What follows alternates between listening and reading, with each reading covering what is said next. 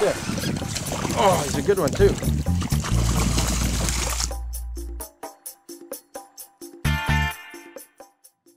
Having trouble finding your tools? Don't worry, use a magnet. Ideal for your work area or even in your boat. It's a safe way to keep your tools nice and organized. Respooling line can be a problem, especially when the spool takes off on you. Use a giant bolt and thread it through all the spools of line that you use. When it's time to put the line on the reel, squeeze the nut a little bit tight, and that way it controls the speed of the line coming off the spool and onto your reel. You can make a mounting bracket or even put one in a fishing box or a toolbox, and that way your line is always where you need it. Heavy braid is awesome to fish with, but it's a real drag to try to cut it with scissors or a knife. One of the easiest solutions is to use a milk bag cutter. This razor blade is protected with plastic, so it makes it cutting super easy and safe. Even cutting 4 strands of braid at once is no problem.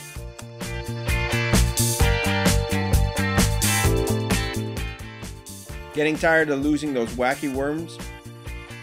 Time to start using shrink wrap tubing. Cut the tubing in half to 1 centimeter inch sections. Thread the tubing onto the worm and pull it until it sits in the middle of the bait.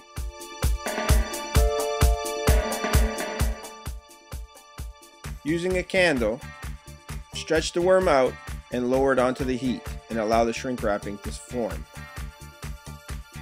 When done properly, you'll get a really nice tight seal. Pierce the tubing with your favorite wacky rig hook and you're set. No more lost baits.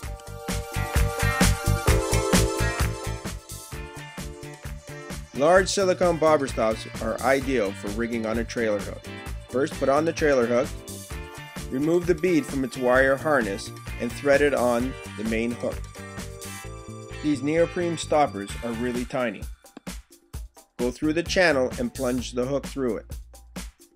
Make sure you get it past the barb and it will remain nice and snug.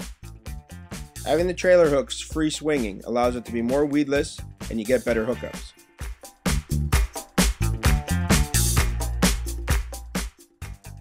Remove one of the strands of a silicone baking brush. Wedge the strand up through the bullet weight and then pull it to make sure it's in place. Because it's made out of plastic, it won't damage the line. Trim accordingly. Now your bullet weight will remain in place without ever damaging the line. Weedless finesse hooks are really expensive. Here's how to make your own. Strands of wire, plastic, or even broom bristles will work as a weed guard. Have the shrink wrap tubing already on the hook. Push the strands of the weed guard as far back into the tubing as you can.